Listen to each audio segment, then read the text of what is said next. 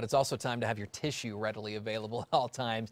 Spring is on the way, not yet, but we know high pollen counts are just around the corner, and minimizing the symptoms may not actually be as hard as you think.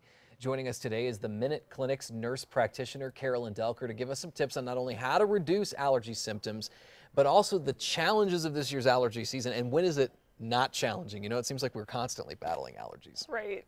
In New Mexico. All right, so you work at the Minute Clinic. Yes. I assume you all stand ready at any time to help people who do suffer from this kind of thing. Yes, we do. What's important to remember as we do enter the time of the year when allergies can get pretty bad? Well, I think management of allergy symptoms is crucial, and to identify if you do have allergies. Is it too early to start thinking about that? What are the current pollen conditions out there?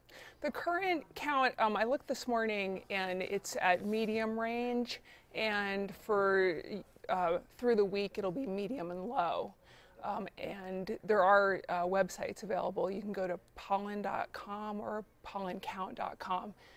And keep an eye on that if you do suffer from spring allergies. There has to be a high percentage, I would imagine, of people that do. Do you have any indication of just how many people, maybe 2 in 5, something like that, suffer from allergies? Yeah, a big percentage of people suffer from allergies, and also people who have other respiratory conditions, such as asthma. Usually will present with symptoms of allergy. What are the signs? Because I know some people maybe struggle with the signs of, hey, I'm having an allergic reaction to something out there, or they think they're sick. So what's the difference? So if you have itchy eyes and nose, if you're more teary than normal, scratchy throat, postnasal drip, if you're sneezing all the time, that's usually an indication that you have seasonal allergies. And not necessarily a cold. Like, are there sort of bridges between the two that might make sense? There are. A viral condition such as a cold will present more with being tired. You'll be more stuffy with nasal congestion, sometimes a slight fever. Okay, so those are the indications, good things to watch for. You talked about management earlier, which to me says you don't have to suffer through this, right? I mean, Correct. There are ways to alleviate the symptoms. Yes. What are they? There are over-the-counter medications. There are antihistamines. There are eye drops and nasal sprays. And so these right here on the far left, these are some of the over-the-counter options that you have.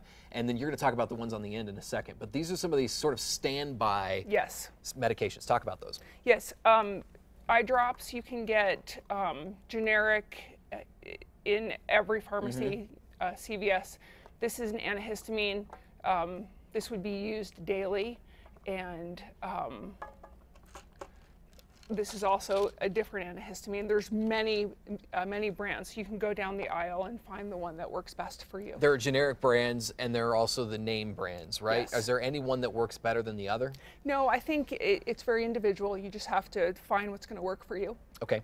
All right. Now, there's some new options, too, for people, which you may have to take just as often, but are they more effective?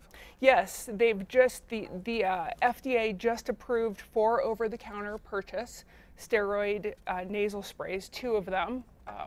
Nasocort's one there, and Flonase. Okay. And they used to be only available by prescription and are now available over the counter. So the effectiveness of those, how do they really help folks? They're very effective if you use the medication as prescribed. More so than these? Again, it's going to be individual. Okay. What works for you. All right, so the way then to figure that out would be, of course, to consult with a nurse practitioner or the doctor, or maybe show up to the Minute Clinic, find out what the options are, and then have your doctor sort of sort through what would be most effective for you. Yes. Okay, so where can folks go to find out more information? If they are suffering from allergies, maybe they want to set up an appointment just in case to prevent it from happening a little bit later in the season. They could come to us at Minute Clinic. We're at 4 locations over the city. We are a walk-in clinic, except most insurances. We're open 7 days a week, and we can help you with seasonal allergies, and if needed, we can prescribe you medication.